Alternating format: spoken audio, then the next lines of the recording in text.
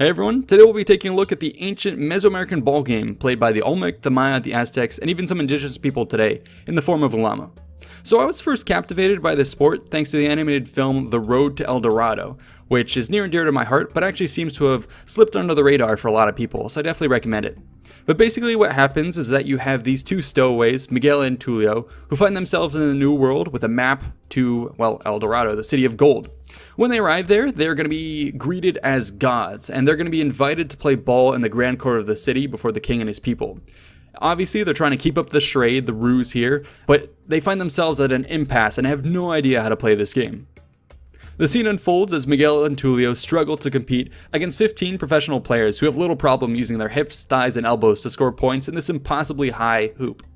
After some coaching, the hip, and a healthy dose of cheating, the heroes manage to win and begin to celebrate. But the scene does take a dark turn when the heroes find out that the losing team, the team they just cheated to beat, is actually going to be sacrificed.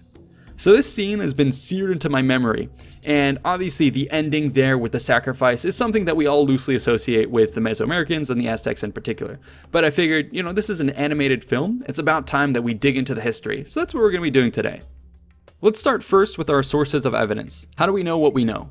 Well, the most obvious line of evidence is going to be the ball courts themselves. We have over 1,000 archaeological remains which are spread out across Mesoamerica with different densities. And some of our earliest ones are found in Paso de la Amara, which date all the way back to the 1600s BC, so these are definitely very prevalent in this culture. We even have some preserved rubber balls, which I believe were dredged out of swamps. So that's all pretty cool. We have the ball and the ball court, but still put those two together and it leaves a lot to the imagination for how this game was played. So let's turn to our second line of evidence, and this is actually going to be written records which give us some context. These come in the form of some writing from Mesoamericans themselves, either from sculpted reliefs or codices, as well as writings from the Spanish chroniclers in the 16th century. While all this information is definitely enlightening, I still have to note that there's much we don't know. But with that being said, let's go ahead and talk about what the historians have been able to piece together when it comes to the ball court, the rules, the players, the crowds, the societal function, and yes, the sacrifice associated with it. The ball court. So these ancient playing fields come in many shapes and sizes, but typically take the form of an eye. In the middle of the eye, you have the central alley, which is going to be flanked by two walls on either side, either sloped or vertical. And then on each of these sides, you're going to have mounted these stone hoops, which are often highly decorated, but it's important to note that you don't always have these hoops present. And then at either end of the court, the end of the eye, you have these sort of end zones, which might actually be open or backed by a wall or even a temple. And since this was a spectator sport, there would also be surrounding stands for crowds to gather and watch. Additionally, markers might be built into the court for either practical or symbolic reasons. The rules. The game was actually played between two teams, with each team having around 5 to 8 players. These teams then faced off and competed to score points with a rubber ball. Points could be scored in a variety of ways depending on the version of the game, and it seems to have varied by location and time period because all my references were talking about a whole bunch of different rules, and I'm not sure if they were all, in place at once or if these represented different versions. But in any case, let's go over some of the basic rules. So in terms of scoring points, you could score a point when an opponent failed to return the ball or knock the ball out of bounds. You could score points if the ball was launched into the opposing team's end zone or when special markers were hit. And you could also score points when you passed the ball through one of those two flanking hoops. The flanking hoops were actually very, very special in that it was very hard to get the ball through there, and if you did it, it ended the game instantaneously. So that functions a bit like the snitch in Quidditch, although we'll have some Harry Potter experts in here who are going to make the argument that, yeah, the snitch doesn't automatically win you the game, but I mean, come on, it gives you 150 points and it's hard to come back from a deficit like that. So the analogy stands. In any case, those are going to be the main ways you could score points. Another important thing as well is going to be how you could handle this ball to get those points. Well, again, rules do seem to vary, but the main one seems to say that across all these games, you couldn't use your hands or your feet. So in various games, you would see players actually rely on their hips, their thighs, their knees, sometimes their elbows, and even their heads. And you get a penalty for breaking these rules. So we've covered rules which dictate how you can interact with the ball, but then there's other rules as well which dictate the end of the play, and these are both going to be tied to the ball itself. So one version is going to be a bit like volleyball, the other one's more like tennis. In the volleyball variant, essentially the play ends when the ball hits the ground on one side. So the goal here is, while it's on your side, you gotta keep it up in the air and toss it over to the opponent's side. And Diego Duran, this ancient friar, actually claims that skilled players back in the day were able to keep the ball up in the air for up to an hour at a time, so that's insane. The other version of the game, essentially the play ends when the ball comes to a stop on one team's side.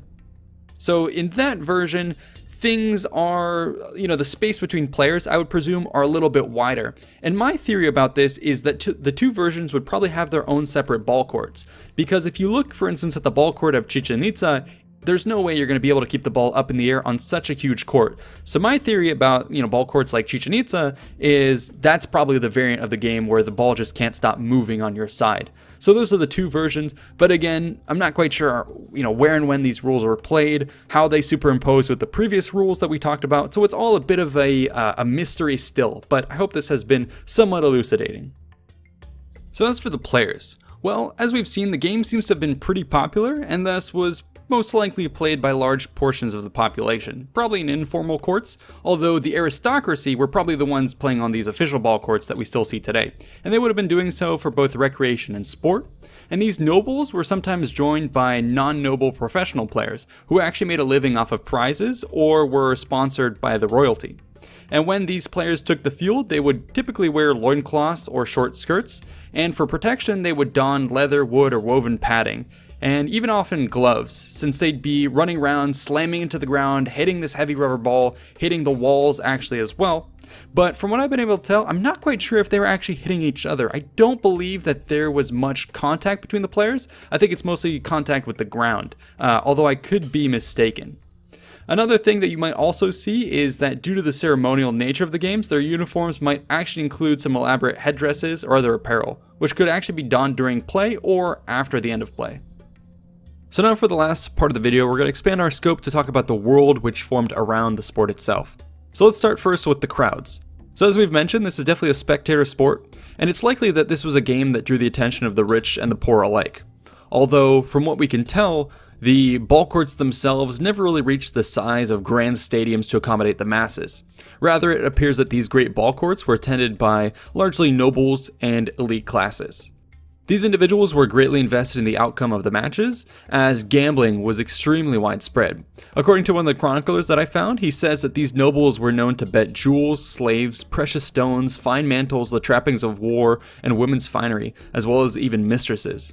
In some other stories, I actually found references to kings who were wagering away parts of their territory, such as marketplaces or royal gardens, just on the outcome of these games.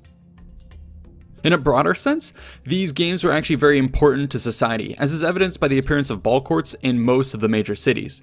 They were often located in or around the sacred precincts and were flanked by temples, which closely tie them to important political and religious functions.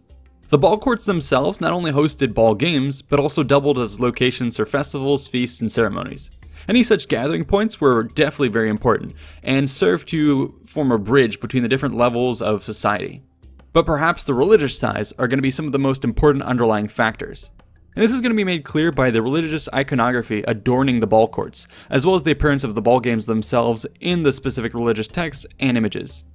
Apparently, the ball represented the sun, which was passed between each side of the court, which symbolized the heavens and the underworld.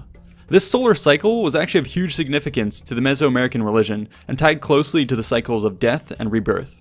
As such, the equinoxes were very important dates, and it appears that the ball games were scheduled to mark the battle between celestial and infernal forces on these events. This brings us to our final discussion of sacrifice.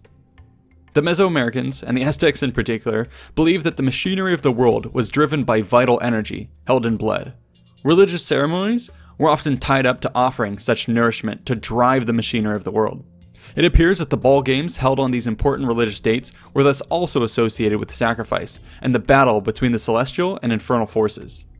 This seems to be confirmed by the murals at Chichen Itza, which show a ball player representing the sun being sacrificed on the vernal equinox, and a player representing the moon being sacrificed on the autumnal equinox. However, it's unclear to what degree this was actual practice or merely symbolic. But given the track record of the Aztecs, I would tend towards it being real. Yet even with this assumption, we're left with many questions as to how the victims were chosen. Some historians actually believe that the losing team was killed entirely, or perhaps just the leader or the coach, whereas others actually posit that it was the winners who were the ones to be killed. There's a ton more we could speculate on, but as far as I can tell, this is where the limits of our knowledge reach. And with that, I'm going to conclude by saying that I find this topic insanely interesting and can't wait to cover more Mesoamerican history, which seems to actually go untouched in most classes. I hope you enjoyed this, and please let me know if there are any other things you'd like to hear more about, and also please consider tossing $1 or $2 our way on Patreon, as it helps fund the research, writing, and art, which power the channel. Thanks again, everyone.